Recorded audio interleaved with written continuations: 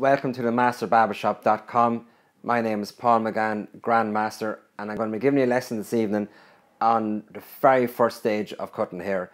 This lesson is for beginners, for people who might think they're cutting hair or are going to cut hair, and for maybe people at home who would like to try and cut hair and see if they like the trade.